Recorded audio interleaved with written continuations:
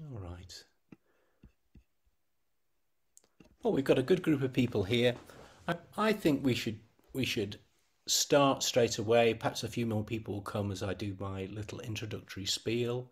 And of course, just to say to everybody, this obviously for attendees, this event is being recorded, will be posted on YouTube later. Um, your privacy is not being disrupted anyway, but obviously bear that in mind when you're asking questions, because we will take questions at the end of the talks. So there'll be three talks. We've got three great speakers for you. We have Mark Davis, who's Professor of Economic Sociology at Leeds University, Tiffany Holloman from the West Yorkshire think tank Same Skies, and Ed Straw, who is author and visiting research fellow on systems thinking at the Open University, who has spoken for us before on devolved government, and is an excellent speaker. My name is Simon Duffy. I'm the Director of Citizen Network Research, which is the counterpoint to Same Skies. We're the Sheffield or South Yorkshire independent think tank. I'm also President of Citizen Network Co-op, technically Citizen Network OSC, which is the Finnish word for co-op. And that's a global cooperative which is working to create a world where everyone matters. And one of the partners of the co-op is Opus Independence, which is the Sheffield-based media and change organisation. I don't work for Opus, but I do work very closely with them. Opus are hosting this event, but Joe Chris, who was going to be our facilitator, had discovered he had COVID this week, so he's a bit poorly. And so I volunteered to step in for Joe. So I'm kind of also acting as a representative of Opus, and Opus will do the editing and uploading of the film after the event. And they've been great supports in sharing the content and the marketing the event in advance. I'll run through the technical bits just as I introduce the speakers, but first of all, I just want to introduce Philip Hardstone, who's one of the founders of Democratic Yorkshire, to talk about Democratic Yorkshire and today's seminar. Philip, take it away. Cheers, Simon. Good evening, everybody. Please forgive me looking down at my notes because I think it's an age thing. I can't remember spiels as much as I used to be able to. But I'd like to start with a huge thank you to all of you for joining us this evening. I've also got some apologies. Unfortunately, Simon Bilcliffe isn't able to join us because of family commitments, last-minute family commitments. But he sends everybody his love and regards and all that business. And he's not ill, but he has family commitments that he has to fulfill. This event is being timed to coincide with Yorkshire Day, which of course was on Monday. Yorkshire Day is a celebration of a unified county that traditionally includes the three ridings and of course the beautiful ancient city of York, one of my favourite cities, I must say. Indeed, we support the principle of one Yorkshire ourselves. We're not in favour of halving bits off, but keeping Yorkshire as one united county. For us, it's not about celebrating the past, although undoubtedly doing so is very important. But for us, it's about looking forward to the future of our beloved county. And don't say the word beloved lightly. As a proud Yorkshireman, it is our beloved county. The future of our children, grandchildren, and of course, future generations of Yorkshire boys and girls still to be born. Now, if anybody's heard me before, they'll have heard me say that and I make no apologies for it, because it has to be about the future of our children, grandchildren, and future generations. Otherwise, we're wasting us time. It's certainly not about old guffers like me, but it is about their future. Democratic Yorkshire stands up for the greater good of our citizens. That's all of our citizens, irrespective of whatever their background or social mobility or whatever it is that they have. We want a better future for our county, a future as good as possible, but certainly better than that under the current government arrangements, which I'm afraid are things, and we all know this, things seem to be getting much worse than they did. So democratic, excuse me, democratic Yorkshire is not about changing the core of government, but it is about changing the system in which we're governed. So about the system. We have taken it upon ourselves to initiate a citizen-led constitutional convention, which it is intended will come up with new democratic ideas and structures for Yorkshire. And I'm hoping that some of that will come out tonight as well as we speak. Then the real fun begins, of course. Once we've got that structure in place, it's about campaigning to struggle for the realisation of the new kind of Yorkshire and the new kind of governance for Yorkshire.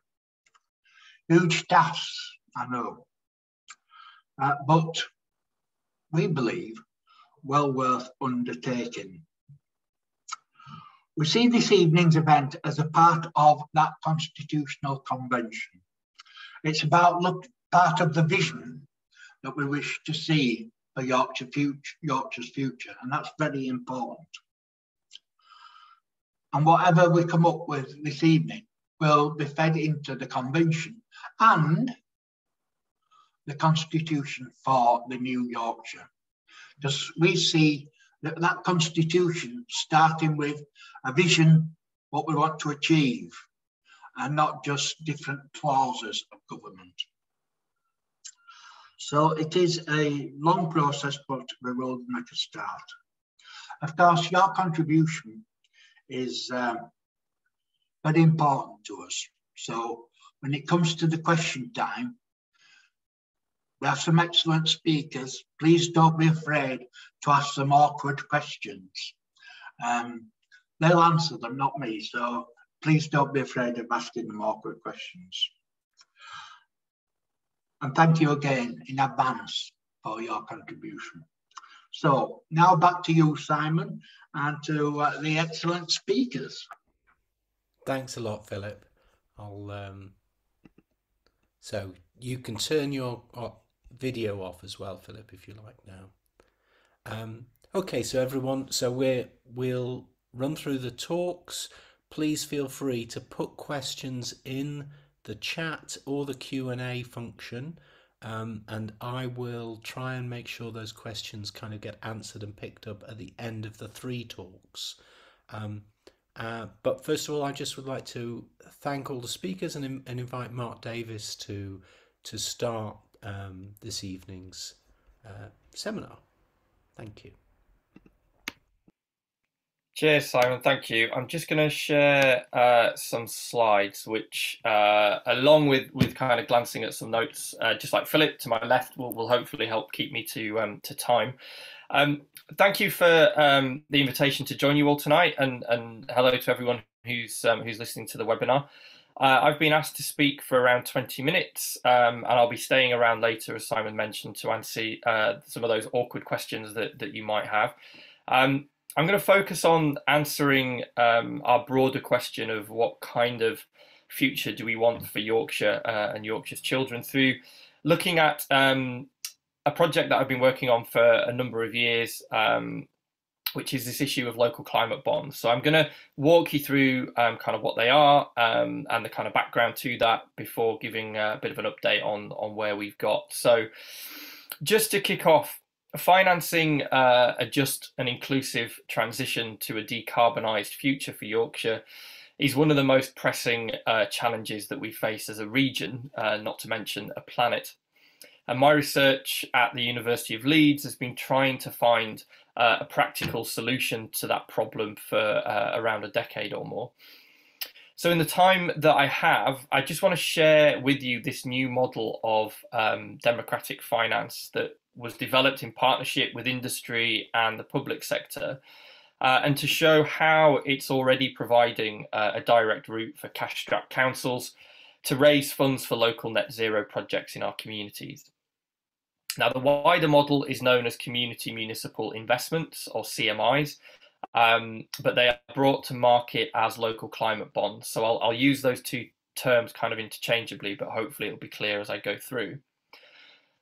What the model does is allow local people the opportunity to vote with their money for a fairer and greener future, one that I would like to be handing over to future generations of citizens, especially here in Yorkshire.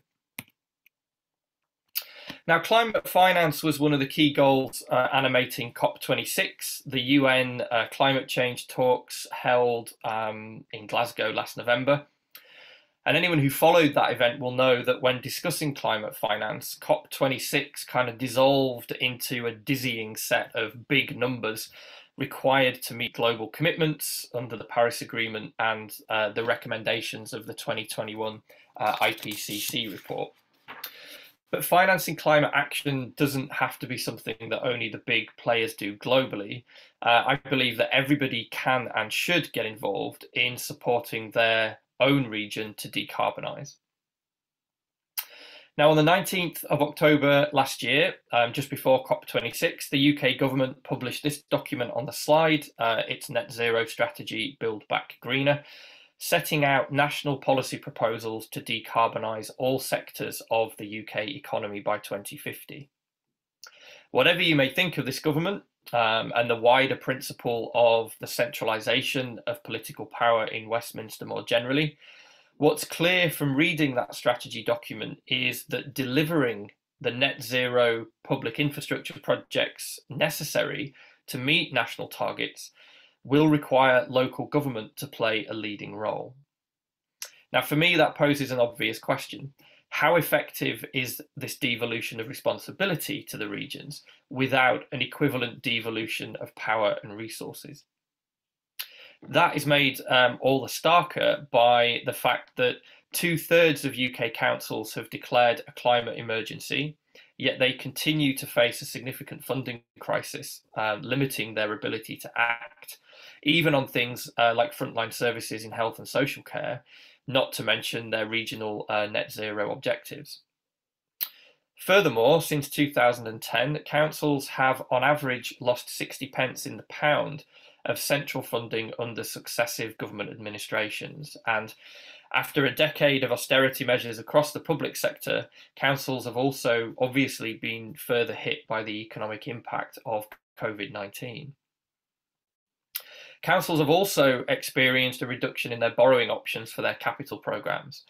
Rates for the Public Works Loan Board, or PWLB, which is the main borrowing channel for local authorities to deliver such projects, have fluctuated, grant income has fallen, and the government finance provider Salix scrapped its 0% energy efficiency loan scheme in April 2021. So all of that is just to kind of set the context within which local councils are trying to deliver fairer and greener net zero projects for our communities and the kind of frustrations that they have in being able to do that. Now, councils will struggle to finance those projects while maintaining frontline services, therefore, without new sources of stable, low-risk borrowing. And the challenge I set myself at Leeds was, where might that public funding come from? Where might the public sector turn to secure the finance they urgently need to decarbonise their local economies? And just as significantly, how can we as citizens operating with agency in our regions commit to helping as well as reaping the benefits of a fairer, greener future for our communities. And this gave kind of birth to the research project that created community municipal investments. So how can we find new ways of moving money so that it stays within a regional economy and helps to build the things we need right here in Yorkshire? When we hand over our money to a high street bank, very likely the one that you've always banked with, perhaps since being provided with your first savings book at school, we're empowering that bank to make full responsibility for deciding where and how our money is invested, and therefore what kind of outcomes that money is delivering, whether they are beneficial to our community or beneficial to climate. We often have absolutely no idea. This is true for our current accounts, our savings accounts, and any investments we might be lucky to hold, a cash ISA maybe. In each case, aside from agreeing a financial rate of return to reflect the risk we're willing to take with that money, we don't really have much of a say in how our money is put to work, and certainly not where it's invested and to whose benefit. So even in just a very small way, I want to change that and begin to tackle that bigger decarbonisation challenge at the same time. So in partnership with the crowdfunding platform Abundance Investment and the public sector organisation Local Partnerships, my research at Leeds co-created community municipal investments, or CMIs, specifically to meet that kind of spread of challenges. CMIs use investment-based crowdfunding as a new model of alternative finance to create an opportunity for people to invest directly into local green and social projects within their community. Crucially, I always say at the start, this is not a donation-based model, which is often the first thing people hear when the word crowdfunding pops into a conversation. CMIs are backed by a business model that uses either debt or equity structures to provide a meaningful financial return to anyone who chooses to invest.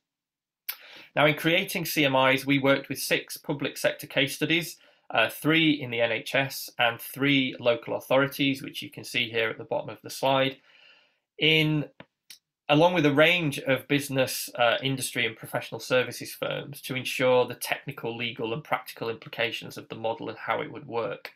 The thing that we heard time and again from the councils was that in order to deliver the kind of projects noted here within their pipeline, was that any new finance model would have to meet the capital and administrative costs of their current forms of borrowing. Okay, councils just don't have the capacity to engage with new sources of finance, and so we had to find a way of taking a lot of that burden off of them if this was going to be successful. So with council budgets squeezed and precious central resources rightly protected for frontline services such as health and social care, CMIs are intended to finance hard-to-fund net zero projects, including installing solar panels on schools and council buildings, building wind farms and EV charging points, retrofitting social housing and buildings right across the council estate, in social housing, particularly to combat fuel poverty, something that I'll come back to shortly, installing LED lighting on transport highways for buses and cycles. Now, it's either strikingly brave or foolish, or perhaps just the August sunshine that's led to my decision to introduce somebody from the wrong side of the hill at this point in an event focused on the future of Yorkshire. But I'm going to quote Andy Burnham, who has shown considerable backing to the CMI model as part of his strategy for the Greater Manchester Combined Authority. Burnham has said, "The local climate bonds way of funding decarbonisation projects all over the UK will also support thousands of good green jobs, including in retrofitting our homes, moving away from fossil fuel transport and improving natural biodiversity. The newly formed Greater Manchester Retrofitting Task Force will be considering innovative finance options such as these." And the nice timing of this evening's event is that earlier this week, the GMCA committed to using local climate bonds to help finance their new Retrofit GM strategy. So what are CMIs as I hurtle towards the midpoint of my presentation? Well, they're the model behind local climate bonds. As I mentioned, that's how they're brought to market. They're structured as long-term investments, so around 5 years with a fixed repayment. They're issued by a council corporate body via a crowdfunding platform, in this case, Abundance Investment. and are tied to specific green or social infrastructure projects within the council area. The cost of borrowing is cheaper or equivalent for councils and certainly competitive with the PWLB, though the two can be blended for larger capital projects, and I'll show how that's done a little bit later. LCBs also offer councils an alternative to complex shareholder-facing and often controversial private finance structures. So if you think of the controversy around PFI and PPP schemes, they've been shown, having faced considerable public scrutiny in recent years, to be infrequently aligned to climate objectives and often also the benefit of the people who are affected in the immediate community.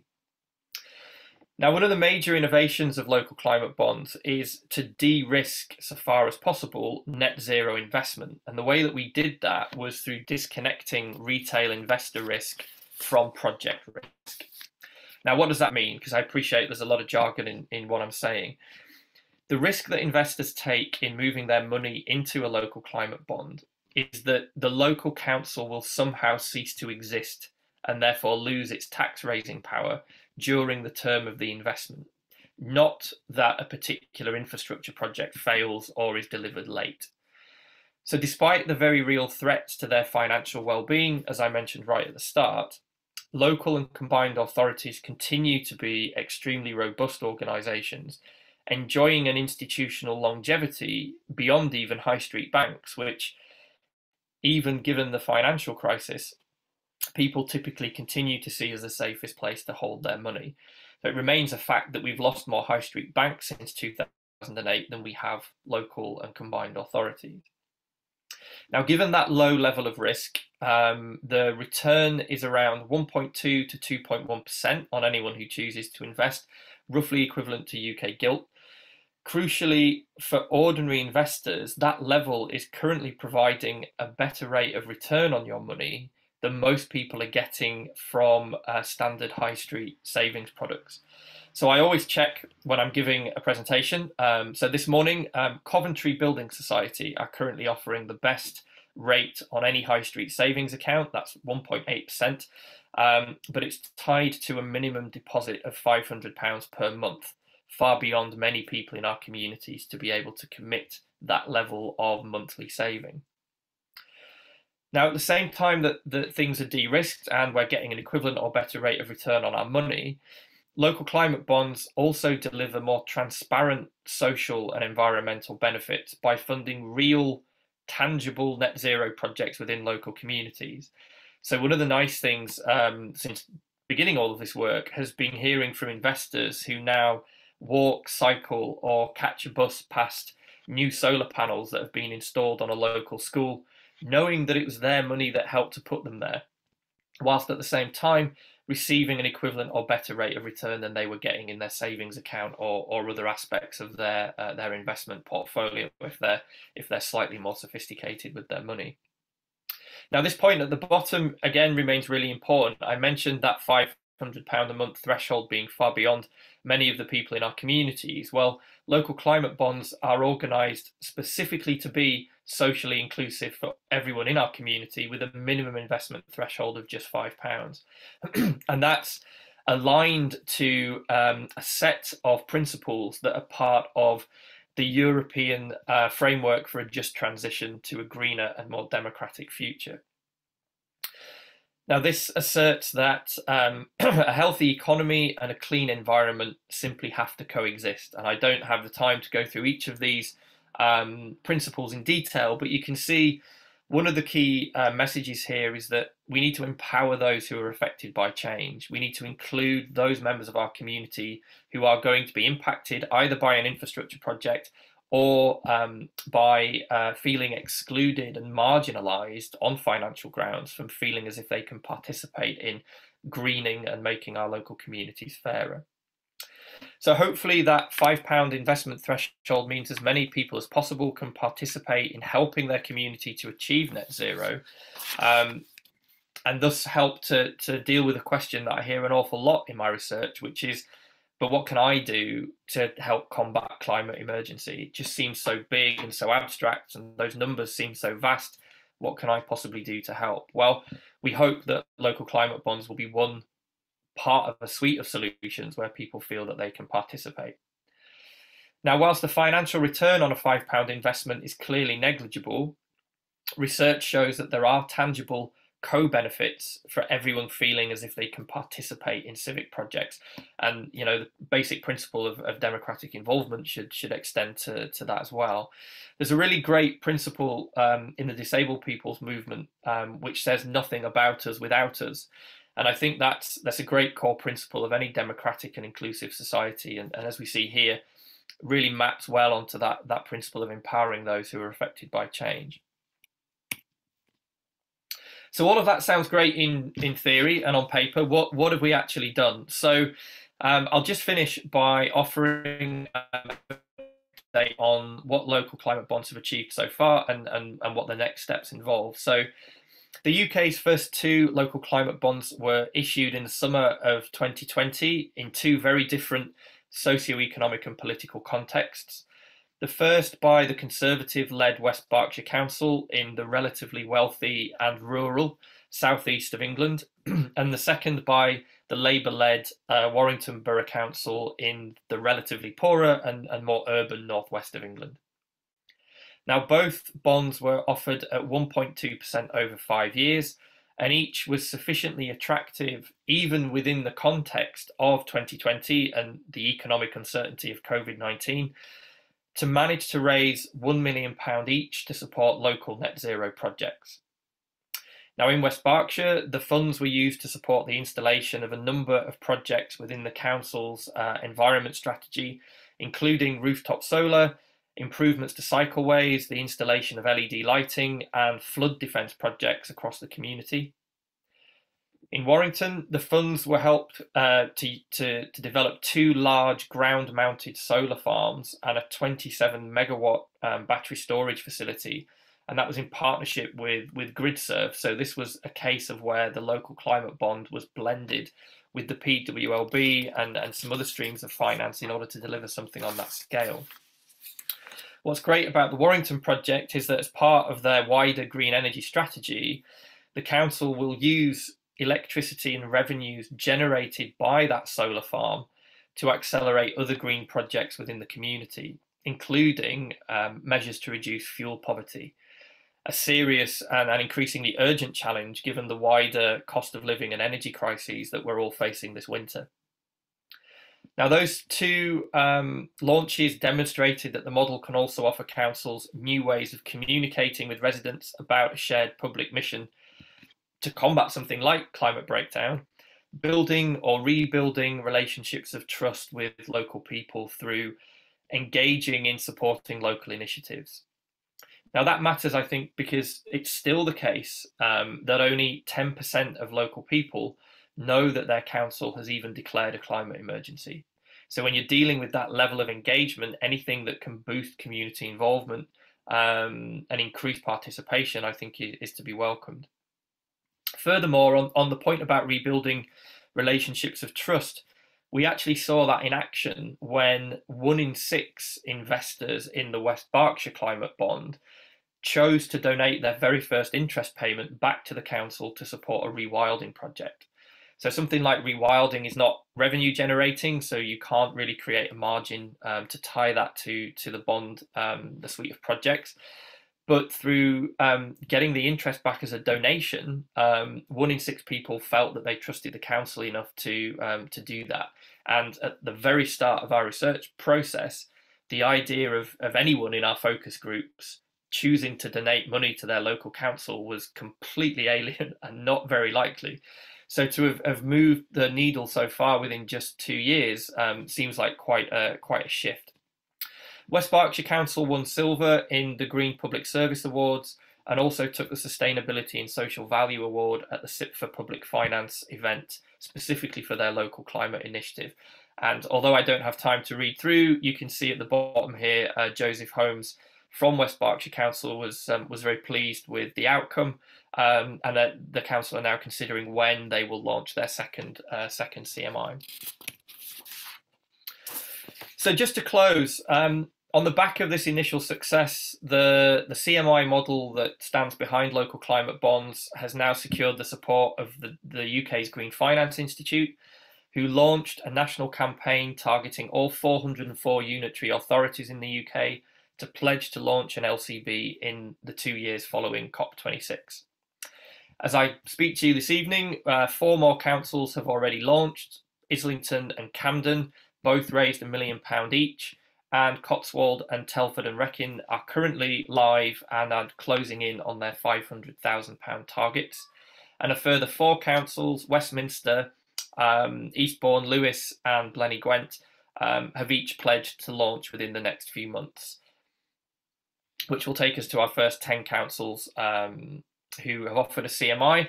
And the eagle-eyed amongst you will notice that we are yet to have our first Yorkshire local climate bond, despite the fact that Leeds City Council in particular were one of the original case studies in the research. So I'm currently working incredibly hard to make sure that we land a Yorkshire Council with this initiative soon, ideally before Manchester do it. Now, all the hurdles that were put in front of us in the research project have been jumped. Will the model work for councils? Will people choose to invest their money? And will people be motivated enough by place to tie their money to projects in their local community? And I think it's definitely the case that that has happened. So as someone who was born in Bradford and now works in Leeds, I hold both a personal and a professional hope that the County of Yorkshire will soon benefit directly from CMIs that were created here in Yorkshire in the same way as other areas of the country, and that we'll start to see LCBs rolling out across the region. Just as a closing thought, only by democratising finance in this way, by empowering more people to make better, more sustainable financial decisions, can we truly hope to build a fairer, greener economy for Yorkshire's children. I'll leave it there and hand back to Simon, but thanks for listening. That was excellent, Mark. Really interesting. And as a proud citizen of Sheffield, I also am wondering why my council has declared a climate emergency twice hasn't yet managed to organise such a thing. So things to follow up on. But before we go down that, not rabbit hole, but whatever the opposite of a rabbit hole is, that very fertile ground, I want to hand over to our next speaker, who I'm equally looking forward to hearing, which is Tiffany Holloman from Same Skies. Tiffany, over to you. Hello. How am I going to follow up Mark?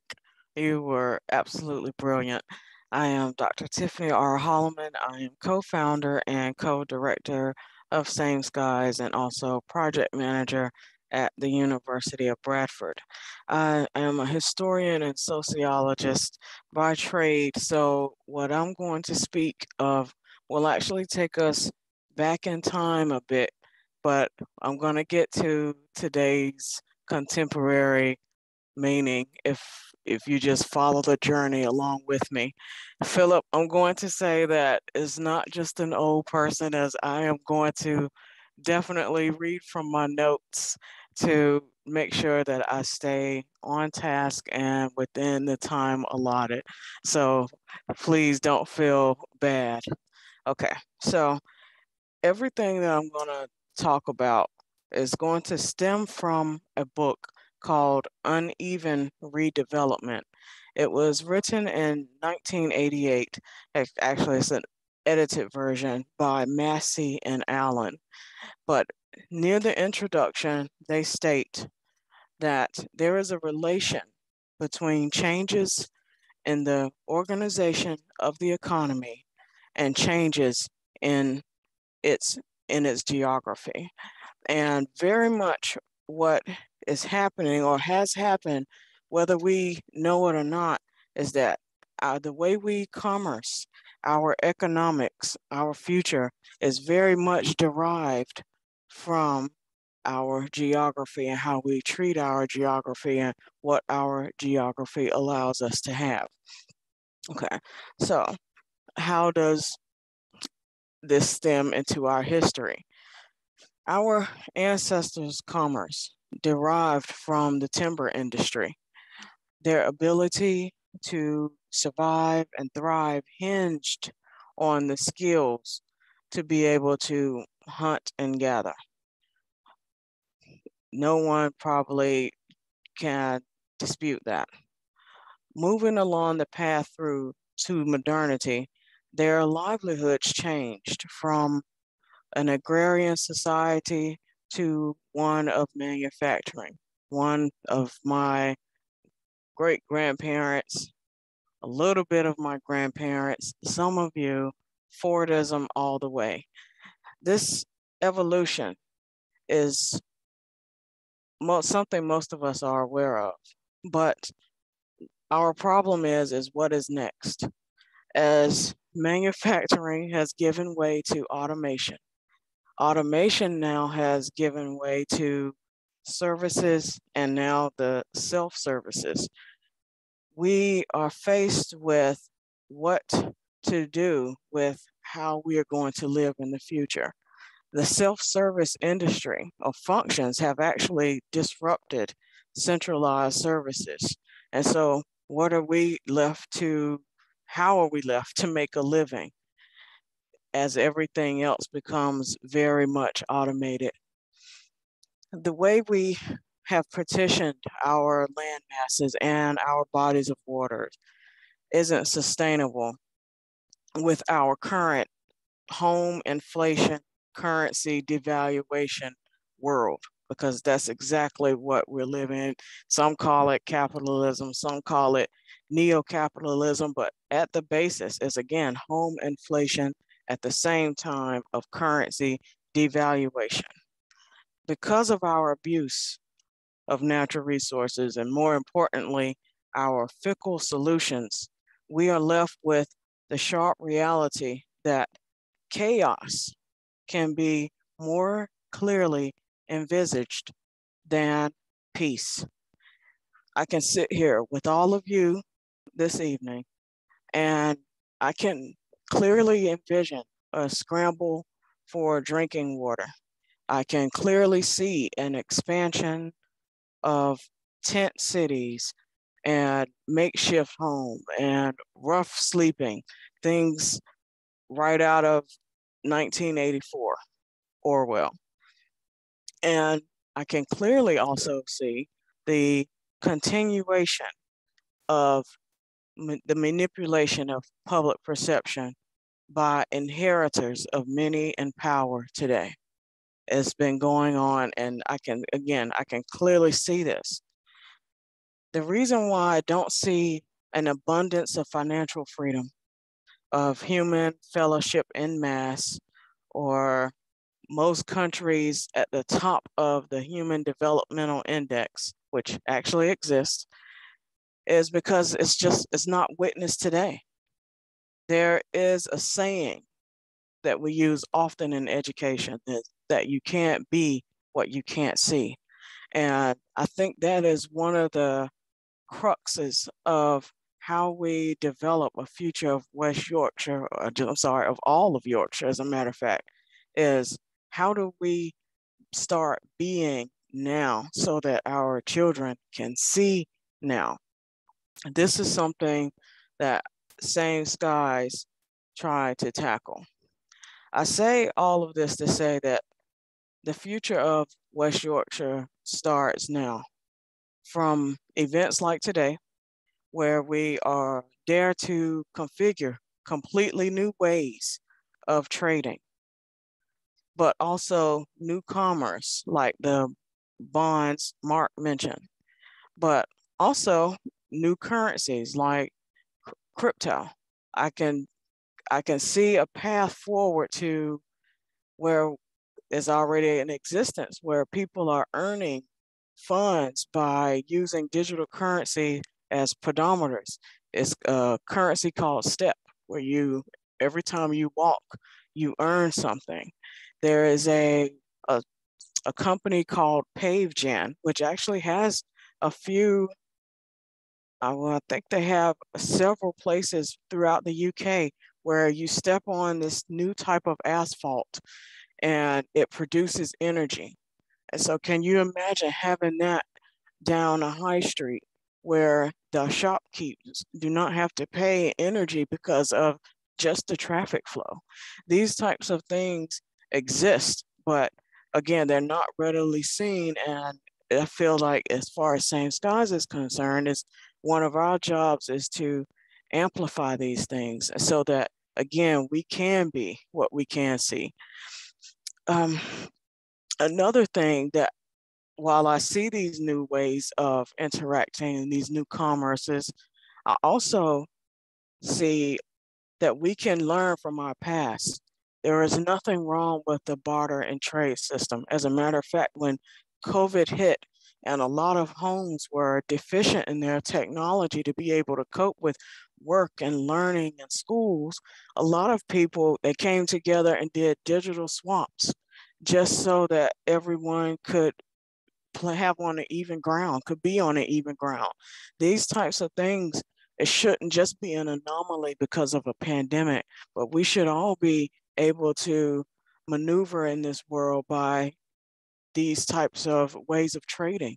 And again, it's reaching back to our past, but again, it's efficient, and it's something that we can incorporate now so that our children can see that they can do this too. Before I leave my spiel tonight, I will just say that the Same Skies tries to tackle concerns of Yorkshire's economic commerce by highlighting our similarities as a group of people more than our differences. Biologically, we are all 99% or 98% the same. And if we can continue to focus on that, there should be no doubt that we can do much better in securing the livelihoods and the quality of life of everyone within our counties, because after all, we do all share the same skies. Thank you, and I look forward to your questions later. That was brilliant and very thought-provoking way of thinking about the future through the past, Tiffany. Thank you so much. And lastly, going to our last speaker, Ed Straw. Ed, who we've been very lucky to hear from in the past, very thought-provoking speaker, but now perhaps with a more economic focus, Ed. So I look forward to hearing what you have to say. Thanks, Ed. Okay. Well, building on what Mark has said and his talk in terms of what's happening now, and Tiffany's talk in terms of the developments around then, I want to cover how Yorkshire, the political economy that Yorkshire could have in the future once it's got hold of its own destiny, essentially through Yorkshire Parliament or however that's configured. Political economy, so basically the economy occurs because of the politics that lead to the setting of the rules, hence the term political economy. And I wanted to start by reading a piece out of a recent 4th of August London Review of Books on a book about fraud in very big companies in Germany, actually, but I thought the opening was spot on. People talk about capitalism as if it were just one thing. But the truth is that we live in a global system of capitalisms plural, with a chunk of ideology in common, but considerable differences in local emphasis. There are 50 shades of capitalism. Britain has fantasies about itself as an ideologically clear-minded capitalist state, but our political economy is riddled with padding and featherbedding and cronyism and inefficiencies, perhaps the most spectacular example being the 15.7 billion plus pounds lost in fraud and error during the COVID response. An outrageous failure that in a well-functioning society would be guaranteed to bring down the government and trigger reform of the Treasury and procurement systems. Instead, the person at the head of the machinery which supervised or failed to supervise the fraud apocalypse is currently in a runoff to be the next Prime Minister. Now, there's a couple of, other than that being, I think, a really good piece, a couple of points. Yeah, capitalism has many, many shades, and this notion that we're fed that actually, well, you know, it is it. There is only one, and it's neoliberal and ultra, and the thing we've got, well, that's complete and utter nonsense, and has always been complete and utter nonsense. The second point I wanted to make in relation to that piece is that, if you like, that's the competition. Yorkshire, you know, can we do better than that? Well, I certainly hope so.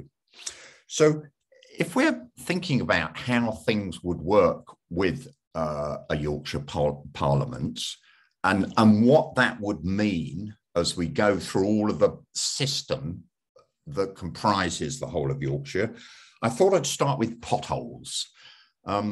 Potholes are something that we all experience, and they're a nuisance. Now, you know, if you wanted to have the ideal system for fixing potholes, what would it be? Well, what's the purpose?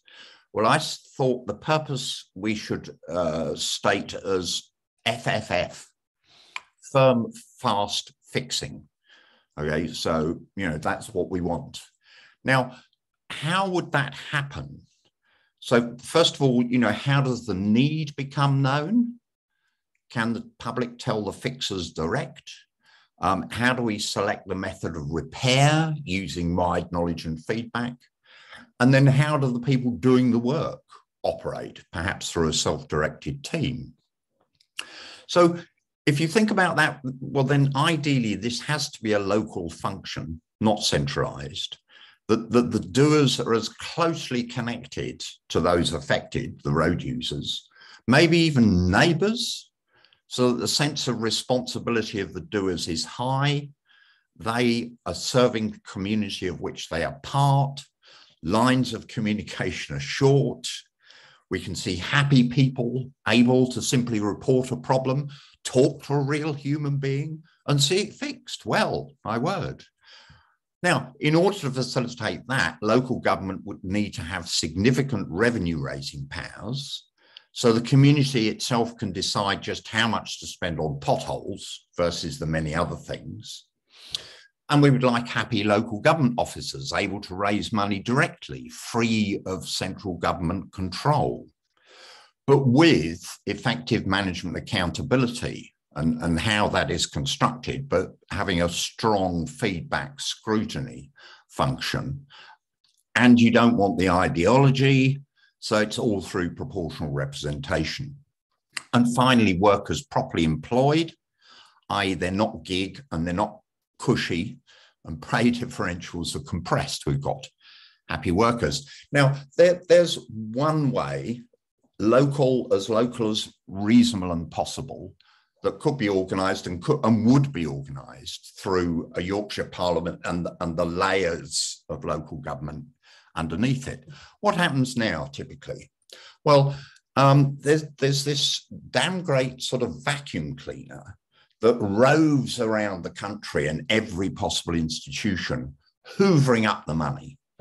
So typically pothole fixing would be contracted out, possibly to a local contractor, but that local contractor, and I've seen 3 or 4 tiers of this, would be subcontracting to subcontracting, and you'd find one of these big outsourcing companies that's quoted on the stock exchange, that's then therefore part of the global monetary system. And what does the global monetary system want? Does it want fast, firm fixing? It hasn't got a clue. It doesn't matter, so long as the money's coming up. And that money will be coming up to 2 sets of people, particularly one, the senior management and their bonuses and all the rest of it. And the second is to the markets themselves, where people like Jacob Rees-Mogg will be very pleased that the market has expanded further so that there is more money to be made. But in terms of that system having any interest in getting this stuff done locally and well, A, B, any interest in the lives and futures of the workers involved, any interest in whether actually the potholes get fixed or not, that doesn't matter as long as we make a profit and we can spin and scam the answers and throw in a part of corporate speak to pretend that it does. It's a really awful system, and you'll find this Hoover, and you may have found it sort of hovering over yourself, sucking the money out of you in a university, for example, or anywhere else. So that's why, in taking that particular example, but then spreading it across to all of the functions within Yorkshire, that's why this is not just about having control, but it feeds, all of that feeds into the political economy and the way people can live. Now, you then look around the world and say, well, again, if we look forward, none of what I'm talking about, incidentally, I should say, is any way speculative. What we're talking about is doing things that are quite common in the rest of the world. I mean, that's, it's the UK which is completely out of order, not the other way around. I was speaking to a friend who's a professor of urban planning at UCL, and he was telling me about Bilbao in northern Spain. And this was a dump in the 1980s. But in Spain, regional government has considerable powers to raise money locally. So they don't, I mean, what Mark was describing is absolutely brilliant, but actually they can raise significant money. And there's a table somewhere or other which shows how much in each city around the world that city can raise in taxation and keep and decide how it's going to spend it itself. So typically in Spain, I think it's 50% of taxes are collected nationally, 50% of taxes collected locally. I think the example he gave to me of the taxes collected locally, they give a portion to Madrid, to central government. I think that's for redistribution, but don't quote me on that. And then they get on and they have a proper chunk of money within a functioning and effective, accountable system of government to then make decisions. So what did they decide to do? Well, there's always this conundrum between, on the one hand, do you reduce business taxes to attract business in the short term? Or do you increase taxes and reinvest that in the local economy to produce a return in the long term?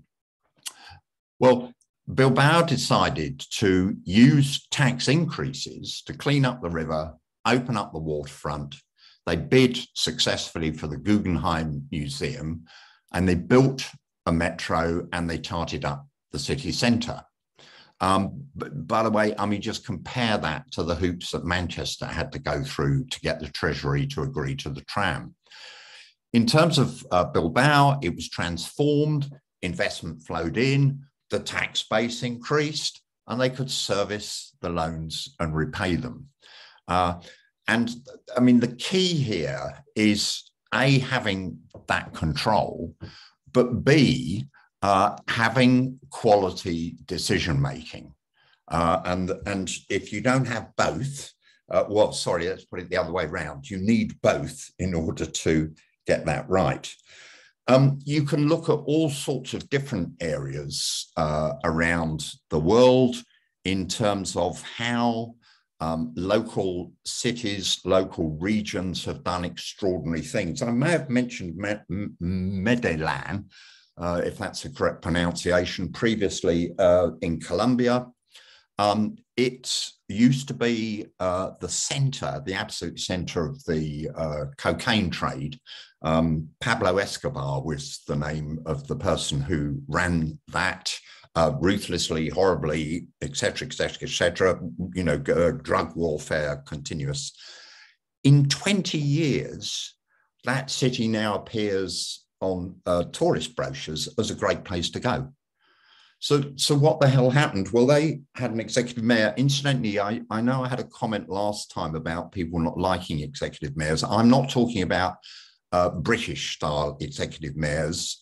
Some of them very good, extremely limited powers. I'm talking about proper executive mayors with proper accountability, proper funding, proper controls over that funding, and so on. So what did he decide to do? Well, one of the interesting things that he decided to do was to, rather than put all the investment into the center of Medellin, he put the investment into the poor areas. Particularly, he built like a ski lift. There's a proper name, isn't there? With, you know, these buses, as it were, going up on wires to the poor areas, and connected the poor areas to the rich areas in the city centre. People then went up there, and he also put attractions and so on up there for reasons for going. And then equally, the poorer people could come down and work in the areas. And that seems to have been one of the principal differences. I think we've talked about Preston before. Then you can decide that actually within the local economy, you can use local procurement rules to decide who you're going to hire locally.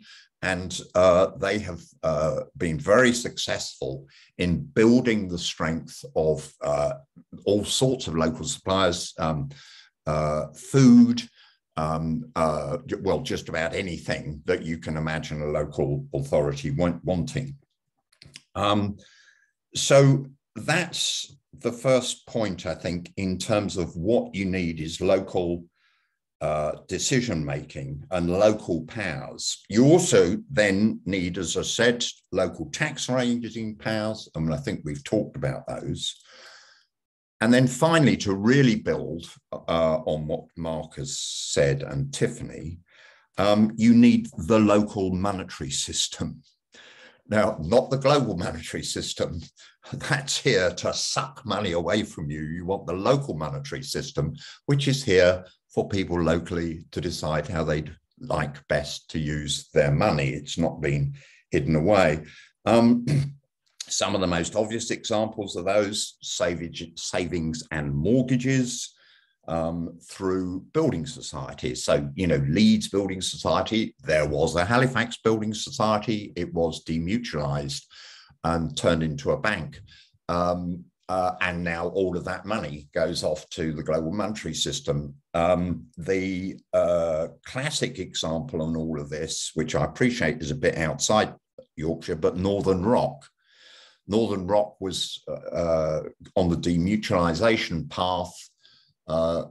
Labour got in 1997. Regrettably, they didn't at that moment go, hang on, this is not a good idea, and sort of turn it off. Northern Rock did demutualise and was actually the first major financial institution to go bust. It of itself didn't trigger the financial collapse because that was going to happen anyway, but it was the first major one. So we don't want any of that. We want savings and mutual and mortgages held in building societies that act responsibly and, if you like, owe their existence to people locally. Pensions and insurance. There used to be any number of particularly Scottish mutual pensions and insurance organisations, the same basis, no shareholders. So we don't have any shareholders to feed. We don't have a pile of marketing to feed. We don't have a pile of overpaid managers to feed. So the money is retained within the mutual society. And those mutual societies for pensions and insurance would need to be largely restarted. This isn't just a point about keeping money within a particular area, and in this case, Yorkshire. If you look at the returns that you get out of sending your money off to some pension provider in the City of London against the collective returns that you can get from mutuals, then you're talking about as much as a 50% difference So potentially you will get a 50% better pension out of these arrangements as well, which obviously in itself then feeds the political economy that we're talking about here. You need regional banks. And well, you might say, well, why do you need regional banks? Well, I think exactly as has been explained earlier on, a national bank is it particularly interested in some local but significant business in rural Yorkshire that's trying to do X or Y or Z, or in a city? It's so distant. I mean, will it have the knowledge? Well, no. And do we have the controls? You need regional banks, because regional banks, as with regional government, can see so much better, A, what is needed, and B, the opportunities that are there to do creative things. Regional banks also. Okay, I've got my couple of minutes. I shall stop very shortly, Simon. Regional banks also don't have to issue shares. I mean, if you take New Zealand, which is actually not so different in population size from Yorkshire, you take New Zealand, there is very little equity shareholder funding going on there. It's by and large all through debt, which is a much more stable way of doing it. So to finish off, we've got choices. There are all sorts of choices. You've got choices. There are 50 shades of capitalism, including mutual capitalism. We do, I think, have more power than those in power allow us to think we have. And the examples from Tiffany and Mark earlier on, I think, I can almost see a sort of voluntary council tax coming in, where we're saying, look, for Christ's sake, this is nonsense funding councils at this level. We need to up it. But we do have more power than is obvious. And I think the other thing that strikes me so much is the need. It's almost to take two fingers to the Westminster Whitehall thing and to say, no, we're going to do this differently. So on that note, I rest my case. Thank you very much. Brilliant, Ed. Brilliant. 50 Shades of Capitalism is both an attractive and unattractive phrase all at once, isn't it? I think. But Mark and Tiffany, if you could turn your cameras on as well.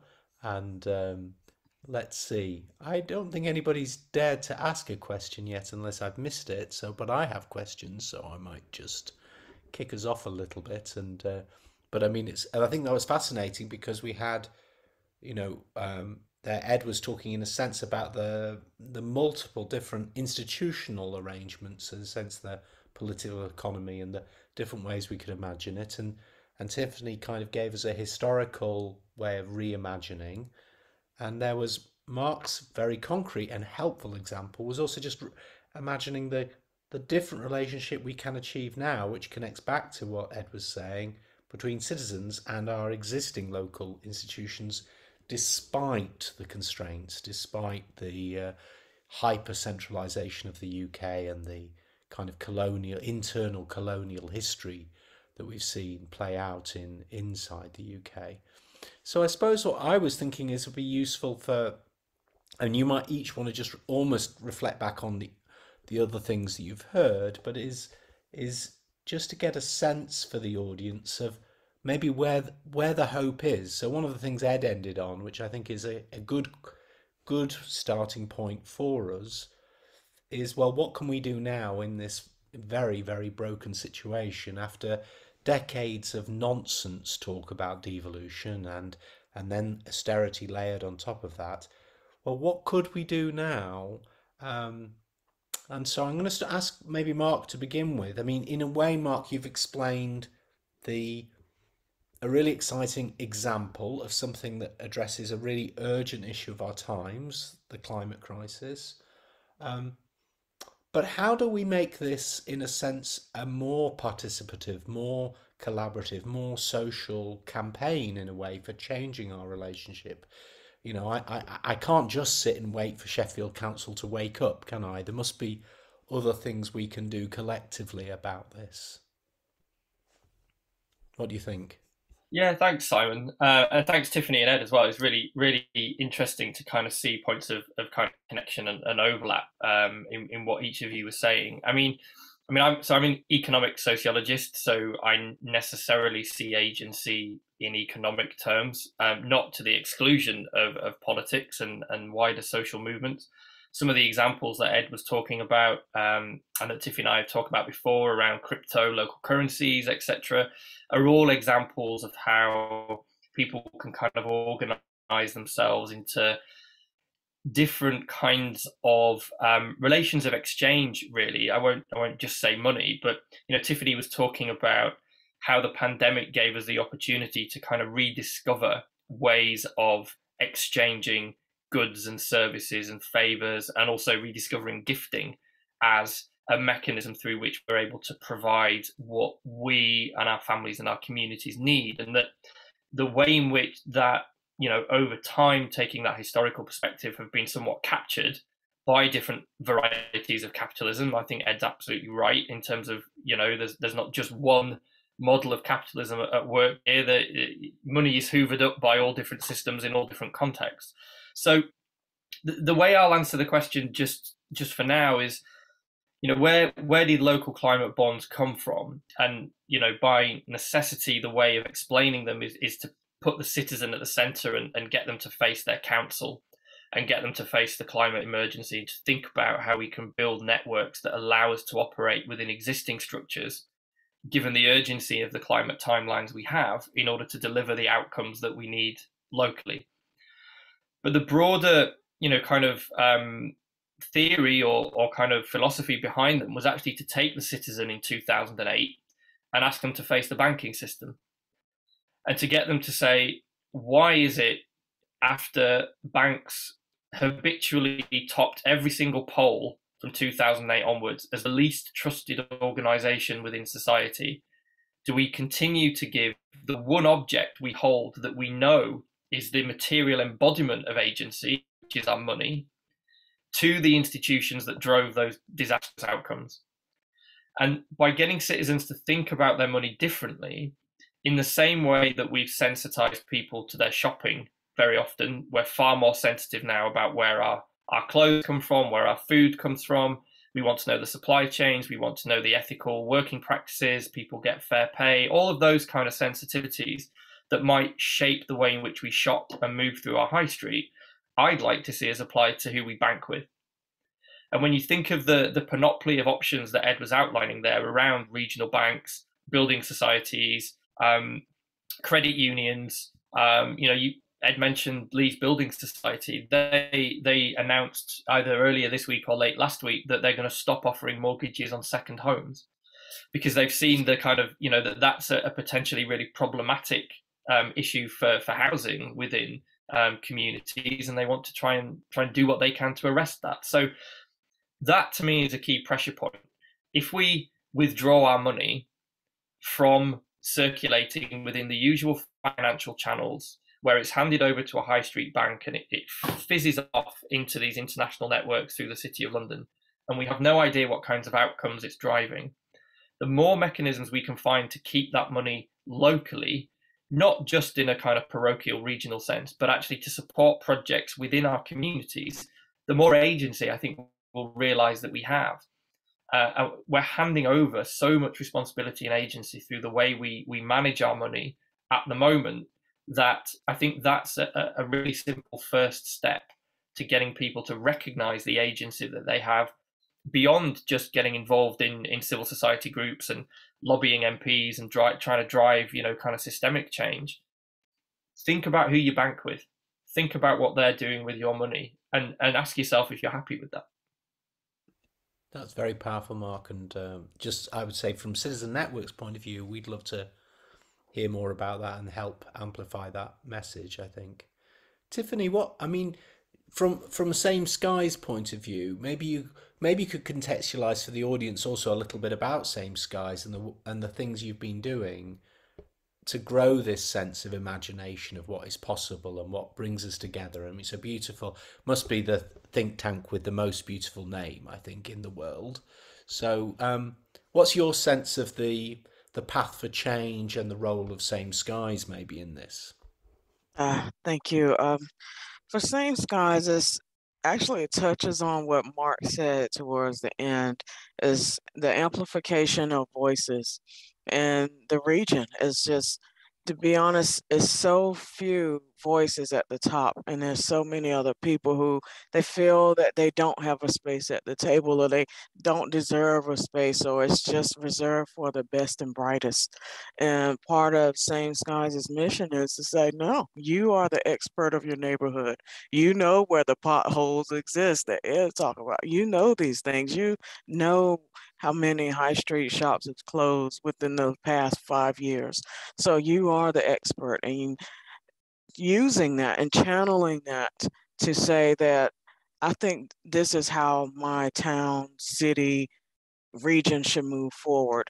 And so what Same Skies, what as a matter of fact, our next steps is to, I don't want to say to create citizens assemblies like before, but to maybe do a revamped version of that where we have hubs all over the region where people come and discuss issues within their postcodes, and they feed them to the local council and actually are adamant about these changes, because it's very hard to reject or to face people when they're coming to you with their problems.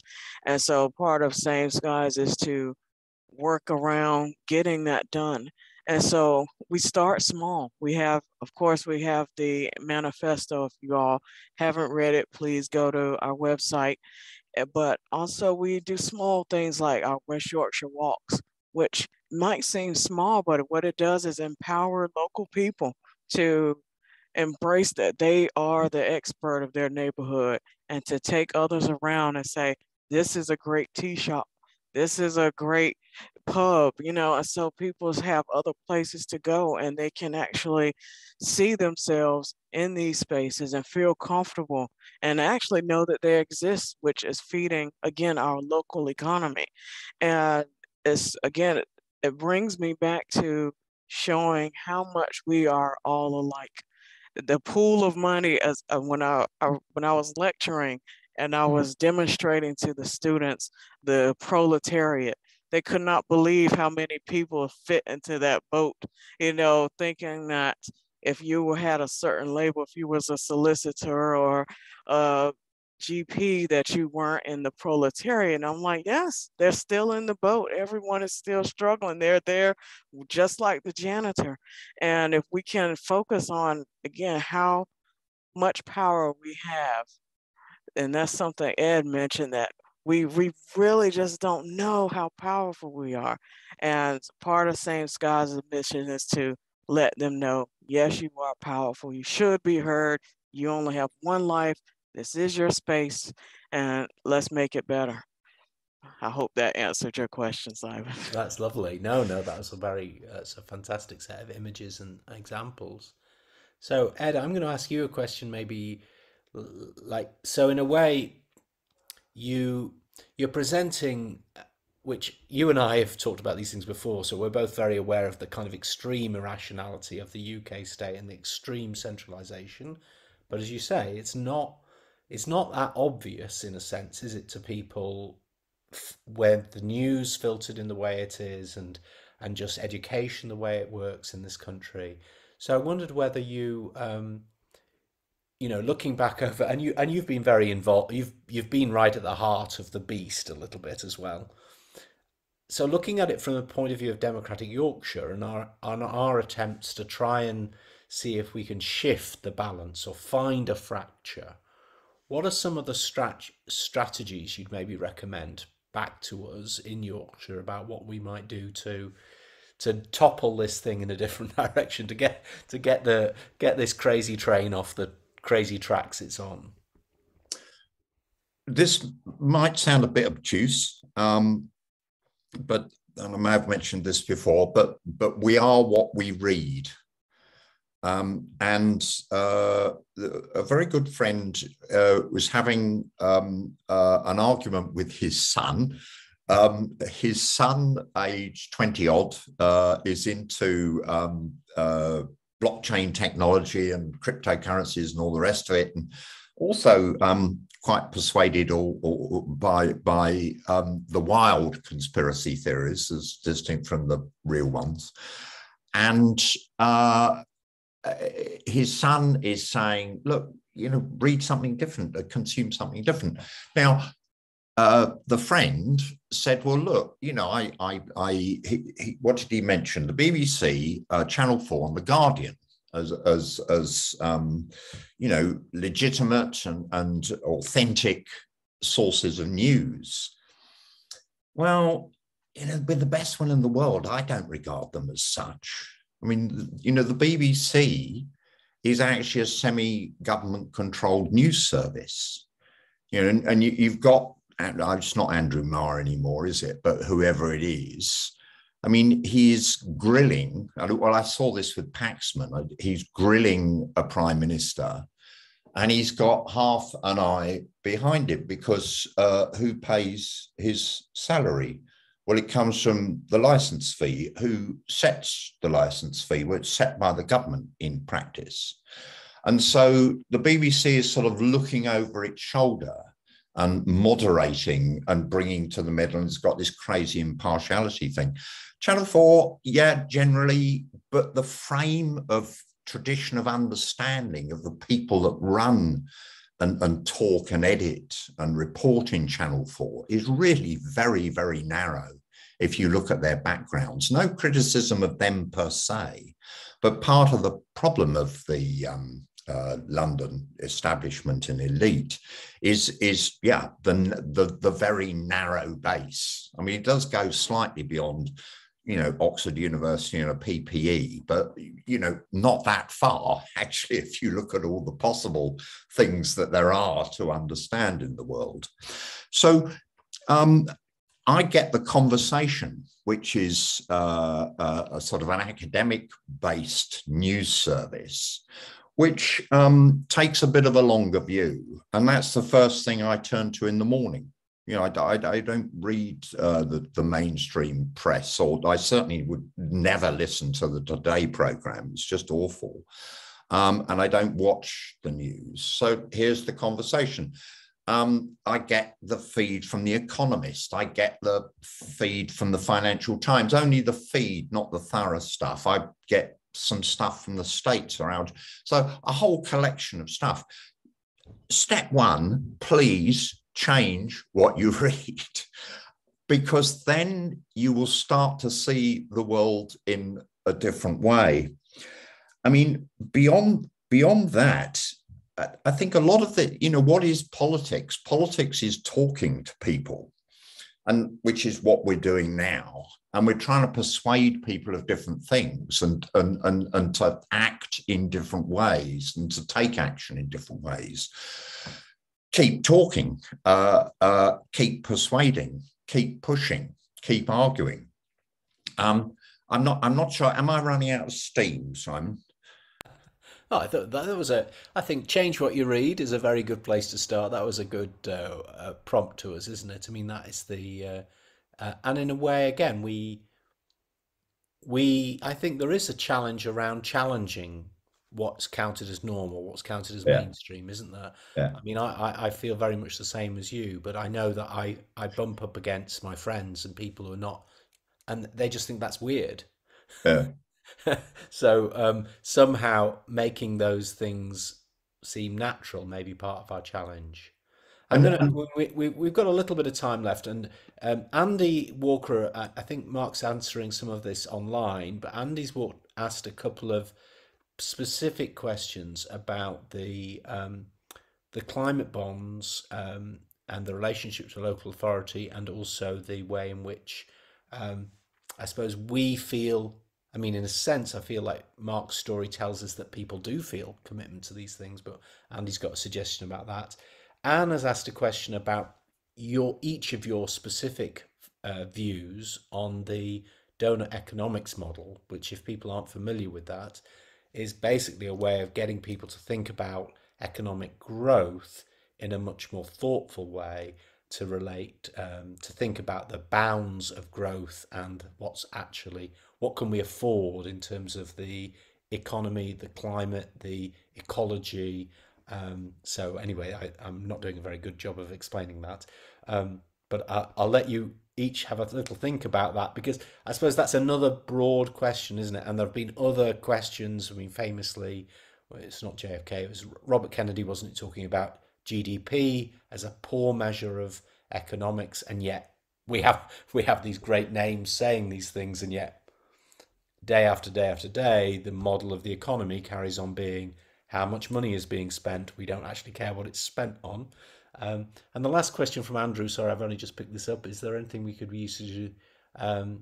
Yes, so are there specific strategies that we could take, Andrew's asking, particularly around the climate bond, which again, I would be very interested in picking up practically after the event. So I'm mindful of, we're definitely going to finish at 8, and I want to give Philip a moment to close and thank. So maybe a kind of, I'm sorry for squeezing it in at this last moment because the questions just really came in at the end, but maybe around each of you giving your like 1 or 2 minutes overview to some of those questions. Really, I know that's not a bit fair, but if you could, Mark, maybe just pick up some.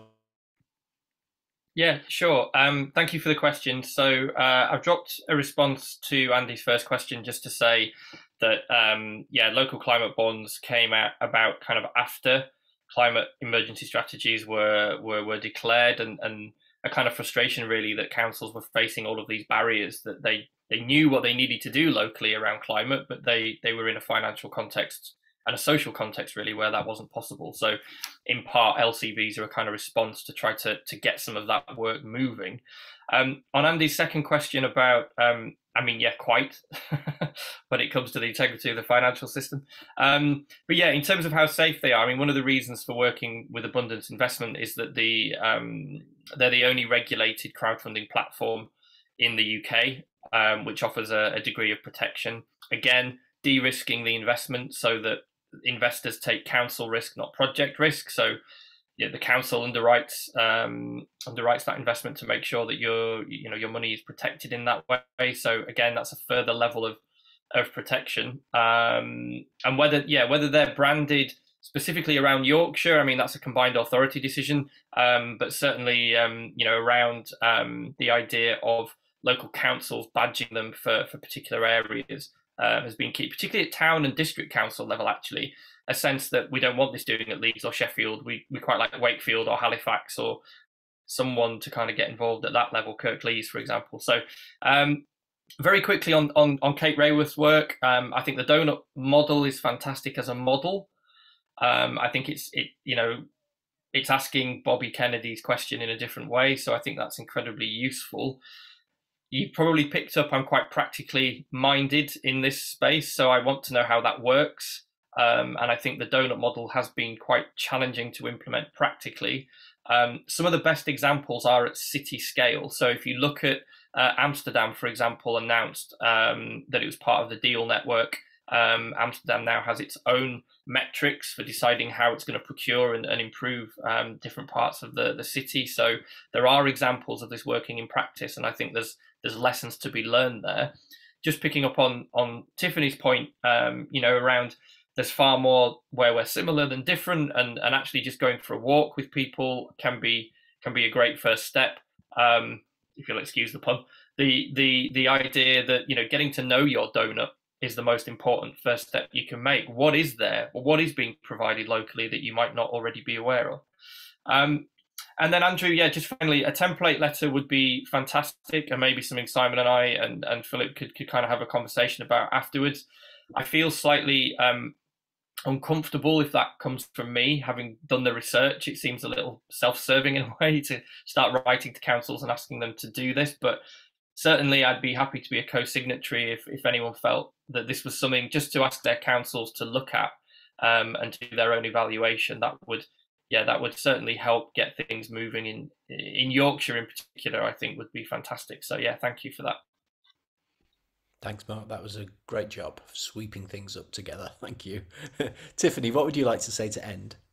Um, to Andy, I'm gonna just say Mark handled those beautifully. To Andy and Andrew. For Anne, I would say very similar to what Mark said as far as is I love the idea of the donut model, but implementation to me is gonna be siloed before it is actually a joined organic piece. And I say that because education is working on it. So money is being pumped because of because of Brexit and because of the economy. I'm noticing that in education we're now getting funds to find our local talent, to bring them up, to bring up our local cities, something I think universities should be doing in the first place. They should be handling local issues and local problems. And now, because of the lack of international funds, we have to, bring in our local talent. And by doing so, what is happening as a result is we are, like at Bradford where I work, we're having a garden where you can come and pick herbs and everyone can plant something, things like that, which feeds into the donut model, but it's not wide enough yet.